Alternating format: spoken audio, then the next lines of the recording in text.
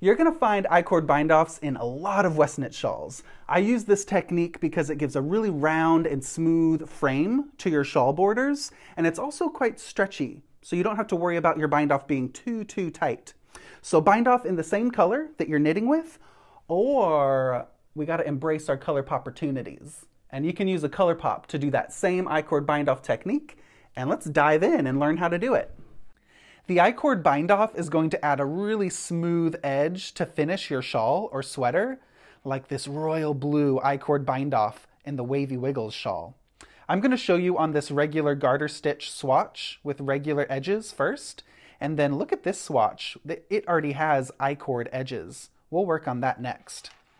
So if you're working with the pattern that says cast on 3 stitches using the cable cast on method, you're going to do this.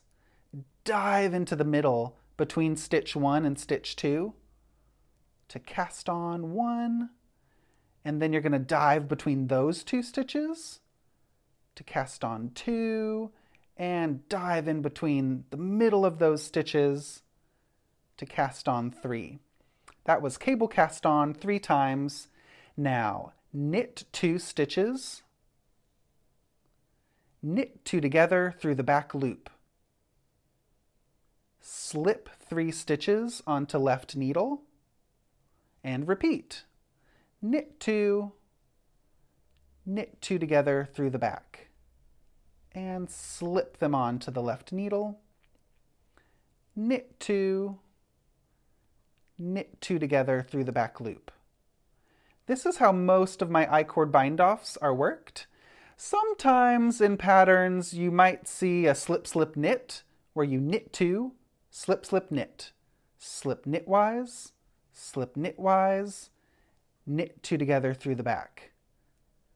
Slip them onto the left needle, knit 2, slip knit, slip, slip, then knit them through the back.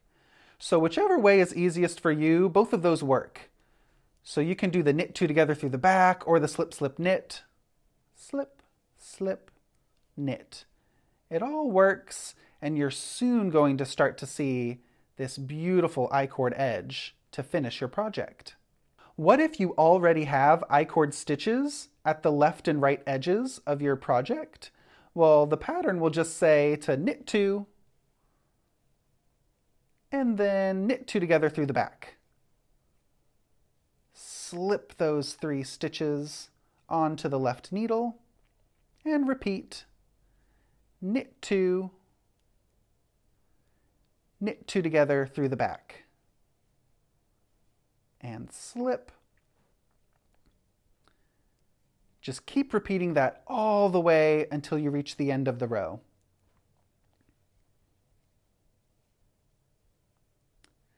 Again, sometimes it depends on the pattern. Some I-cords will say to knit 2 and then slip knit. Knitwise, 2 together through the back. Knit 2. Let's try it with a slip knit. Slip, knit those 2 together. Whatever you do, just do the same thing. They will both look pretty much the same. And some patterns bind off on the right side, and some bind off on the wrong side. The great thing about this pattern, like the Wavy Wiggles, is it's reversible, so it looks really nice and smooth on the right side and the wrong side. Here's the I-cord bind off on the Rockefeller shawl. It is so smooth and even, so just keep repeating that over and over until you reach the end of your row. And some patterns, like Vertices Unite, look at this. There's I-cord around the entire perimeter of this color blocked shawl. So it works with the same technique. You have all of these stitches around the edge of your shawl, and then you work those I-cord rows to make that crisp, clean finish to your shawl. All right, that's looking pretty good. I'm binding off, and what if the pattern says to do that I-cord bind off until 6 final stitches remain? Well, it's going to look like this. You're going to have 3 I-cord stitches on your right needle and 3 I-cord stitches on your left needle if you had that I-cord edge in your project. So the pattern says graft the remaining 6 stitches together. You're going to break the yarn, and then this right needle is going to go like this, so it points to the right, and the left needle, you need to reverse the order of those 3 stitches so that both needle tips are facing the same direction, and the purl bumps of those 3 stitches are kissing each other. So you're looking at the knit stitches on the outside. So I broke the tail of yarn. You're going to pop that onto a tapestry needle and graft those 6 stitches together. Go through the first stitch on the front needle purlwise. Go through the back needle, that first stitch, knitwise. Now you're going to go through the first stitch on the front needle, knitwise, off. Go through the next stitch on the front, purlwise, leave it on. Now with the back needle, you'll go through the first stitch purlwise and take it off the needle. And the next stitch on the back needle, knitwise, leave it on.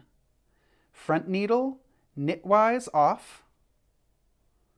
Front needle, the next stitch, go through it purlwise, leave it on. The back needle, purlwise, take it off, and go through the next back needle stitch, knitwise, leave it on.